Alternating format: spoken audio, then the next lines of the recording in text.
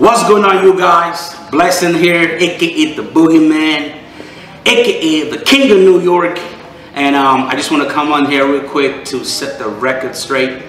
There's some misinformations out there about Redcon1 dropping the Boogeyman, Redcon1 fighting the Boogeyman. Not true, not one bit true.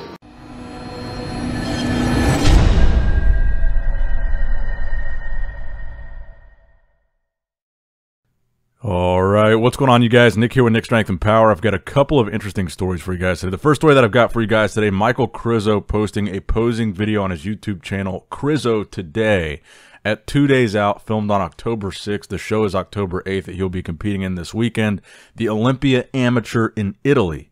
So I wanted to talk about this update because I think Krizo looks a lot better here. I think he looks a lot rounder. I think he looks a lot fuller, and I think for that reason it suggests that he has begun to carb load. It looks like he's filling out for the show now, whereas a lot of the recent updates that we had seen, I felt like he looked a little bit flat. I felt like he could have looked a little bit tighter, but in this update here, this is the Michal Krizo that we're used to seeing. This is the Michal Krizo that has kind of that freak factor. These crazy, ridiculously round, full arms, shoulders, chest, crazy 3D effect to his physique. And kind of in addition to that, and maybe as a result of filling up, he looks a lot harder here. He looks a lot denser. And I think this is a lot more encouraging than some of the other updates that we had seen. And again, I really want to emphasize, I think that Krizo with this amateur show is going to do just enough to win the overall. He's not going to do any more than he has to do. He doesn't want to expend any more of himself on this show than he needs to. He wants to save that energy, save that real actual peak for the Prague Pro at the end of the month. And then, potentially, if he wins that show, focus on the Olympia. I really think he's going to earn this pro card here relatively easily. My opinion on that aspect of it hasn't really changed. I'm still getting the impression, even though he looks a lot better here, that he is saving the best version of himself for Prague, potentially the Olympia. And this, what we're going to see this weekend, I do not think will be his true peak. I think it will be a pretty good version of him, but I don't think it's going to be great. I don't think it's going to be the best, but I think it will be enough to win the overall. So do not be discouraged if we don't see like an insane version of Krizo on this Olympia amateur stage this weekend. But let me know in the comments below how you think Krizo is going to do at these upcoming shows. And either way, it seems like October is shaping up to be a pretty exciting month in the sport of bodybuilding. Like I said, you got 2 pro shows. One of them, you got James Hollingshead and Mark Hector. One of them, you've got the big return of Justin Rodriguez, Legion, and you've got the Tsunami Pro in Italy. Then you've also got the Olympia Amateur in Italy. So 3 shows this weekend. Make sure you subscribe for full coverage of those shows on this channel right here. Now, next up in the news, pretty big story here. Blessing Awodibu leaves Redcon1. Blessing has been kind of the poster boy for Redcon1 for, it seems like, many years now. So first he posted on his YouTube, and then he posted on his Instagram. So this was his post announcing his leaving Redcon1. He says, Redcon1, what a journey. Thank you. From the moment I stepped in the door to ending the chapter, it's been an incredible ride. Thank you to Aaron for believing in me and taking a chance on me to live the American dream and grow in this sport and industry that I love so much. I will be forever grateful. Aaron and Redcon1 will always be a large part of my story, but it's time to write the next chapter. And then in all bold caps, he has, FYI, I was not fired. I left. So effectively, this is the same thing he said on his YouTube video, but he just kind of said it in longer video form. He said basically, look, I wanted to explore other opportunities. I went in their office. I requested to be let go, and they agreed. This was my choice. I was not fired, and people saying that I was fired is just not. It's not correct. It's misinformation. So I'm sure many of you may have seen the rumors going around that Blessing was fired from Redcon1. I guess it was a couple days ago, maybe. I saw these rumors, and I asked some people that I know about it. Now, I'm not affiliated with Redcon1 anymore, and that was also by choice. But pretty quickly, I got the answer of no, that's not the case. He was not fired. He actually asked to be let go.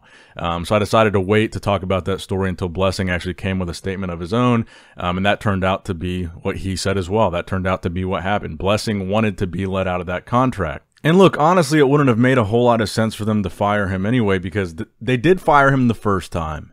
They re-signed him after he started winning those pro shows, and I would imagine the main reason for signing him after he won was they realized there was some value in documenting his road to the Olympia, and there was some value in his potential high Olympia placing to make him an even more valuable asset to the company. Now that he's competing, now that he's winning, now that he's going to be on the Olympia stage, there's going to be a lot of press around Blessing. So it wouldn't really have made sense for them to re-sign him, make this big public spectacle of him signing the contract, and then drop him before the Olympia, which would really probably be their biggest return on their investment, would be the media around Blessing that month and then during the show. Then there's also the fact they don't have James Hollingshead anymore. I'm pretty sure that Kai Green's contract is ending soon from what I've heard. Kai is technically a pro, but right now, what active men's open bodybuilder does Redcon have? Blessing was really the only one that was actively competing that they had left, so it wouldn't have really made sense for them to get rid of him now. And also, I've met Blessing a couple times at the Redcon1 gym for whatever Redcon events it was.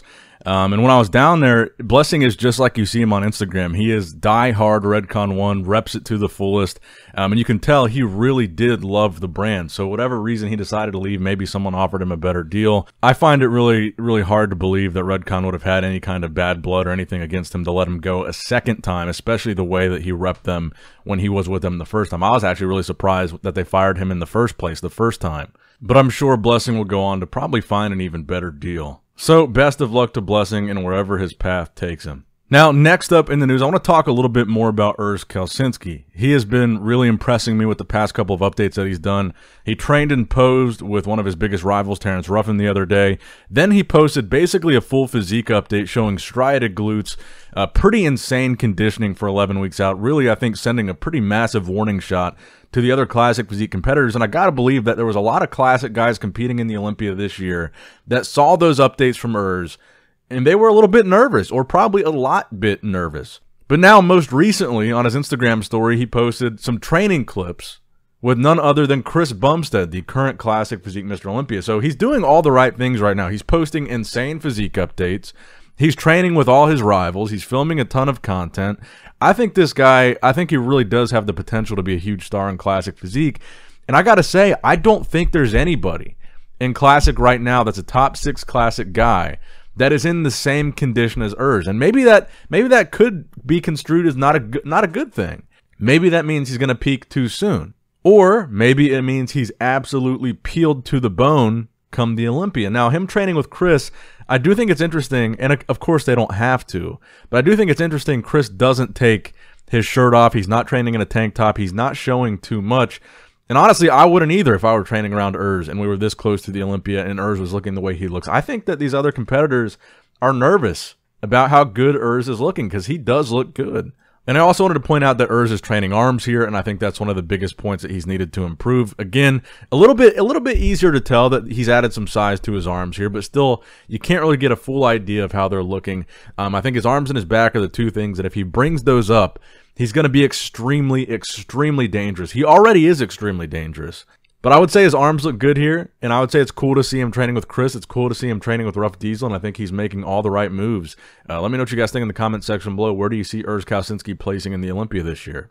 Now, next up in the news, a physique update from William Bonac at 10 weeks out from the 2022 Mr. Olympia. It's crazy that we're already getting that close to the show. Showing his legs here, he says, we put a lot of time on this particular muscle group named legs, and I still have plenty of miles to go. Obviously, that was a point for him that he struggled with. He had that injury to his legs, and there was a little bit of an imbalance between the two. Here, they look pretty balanced. And last year at the Olympia, William Bonac was 6th place. In the past, he's been top 3. He's been competitive in the top 3. And I think people like to forget he was runner-up at the 2019 Mr. Olympia. William Bonac is dangerous, and we talk a lot about these new guys. Nick Walker, Hunter Labrada. Where's Blessing going to land? Ian Valier, Andrew Jacked. But I think a lot of people are writing off William Bonac as a guy that could crack that top 3. I don't think he's going to be as low as 6 this year. I think at the same time as we're asking this question, which one of these new guys is going to move up? Can one of these new guys crack the top 3? I think we also have to ask the question, how many of these new guys are going to be placing behind William Bonac this year because he moves up? Nick Walker was in his way in 5th place. Hunter Labrada was in his way in 4th. Hadi Chupin in 3rd. I think William Bonac is one of the guys that could potentially crack that top 3 and push past a guy like Hadi Chupin. We forget that Bonac has beaten pretty much all these guys before. He's beaten Rami before.